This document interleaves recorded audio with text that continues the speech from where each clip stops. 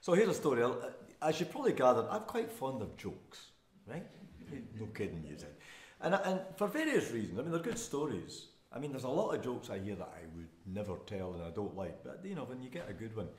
And one reason I like it is the same reason as I like folk songs. Because a folk song, people are always trying to define what is a folk song. And to my mind, a folk song is a song that's travelled. Even if it's just been written recently, it's travelled. And people sing it. And each person that sings it leaves their mark on it. So when you have 4 people sing a song, that song has got 4 people's history in it. You know, because they change it. It travels, you get a song, it starts in England, it gets to America, it's kind of changed a bit. The Scottish song ends up in Australia, it's changed a bit to make it work locally. And the same thing with jokes. You can tell a joke in southern England on Monday, and by Wednesday afternoon it's all over the world getting changed by people, as you know. So, a lot of jokes start off the same way, in a pub, you know. Like, I'll tell you a couple of jokes actually, because I've just remembered another one. Here's the short joke, right? A man goes in a bar, he says to the crowd, "Did anyone here leave a Great Dane tied up to the lamppost outside?" And a man at the bar says, "Yeah, I did. Why?" He said, "I'm afraid it's dead." He says, "What? It's dead? What happened to it?" He said, "My dog just killed it." He said, "Your dog killed my great... What kind of dog have you got?" He said, "A Chihuahua." He said, "Hang on. Your Chihuahua killed my... How did it do that?" He said, "I'm not sure. I think it's stuck in its throat."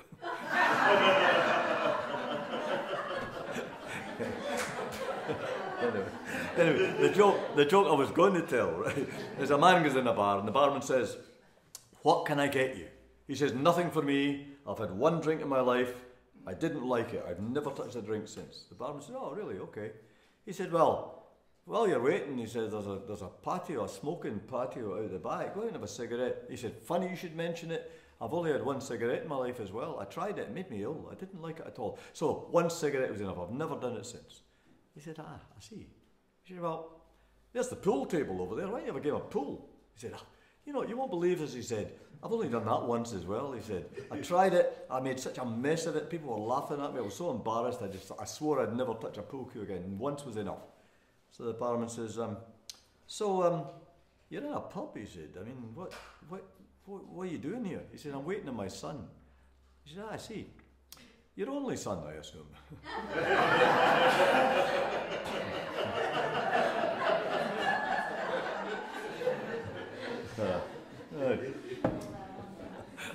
All right, here's a little song of nostalgia here.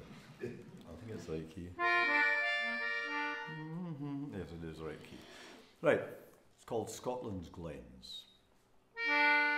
I love Scotland's glens, and whatever else we lose, leave us our glens, our glorious glens. Our mountains are grand, Ben Lomond, Ben Nevis too. You can take all these bens, but leave us our glens. Glenlivet, Glenfiddich, Glendronach, Glengrant. Can you do without them? If you must know, I can't. Put a drop in a glass of Glenspey or Glendrotter. It's a perfectly bearable way to take water. Take our Highland schottische, our marches, claspes and reels. Take our good Scottish waltz, but leave us our malts. Remove, if you will, our ladies' conveniences and our gentlemen's, but leave us our glens. Glenfarclas, Glenlochy, Glengarrick, Glenfall. I once knew a man who had sampled them all.